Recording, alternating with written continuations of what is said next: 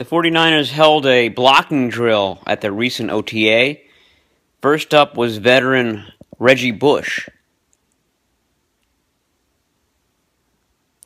The next guy up was fullback Trey Millard, who was coming back from an ACL injury and obviously looks pretty good. He's filling in for Bruce Miller, who's away while legal issues are being taken care of. Next up, Kendall Gaskins, who spent time last year on the practice squad and who obviously has nice size and speed.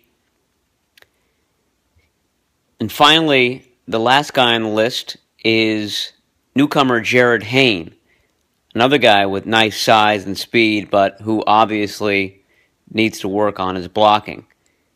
Here's Tom Rathman giving him some tips on the latter.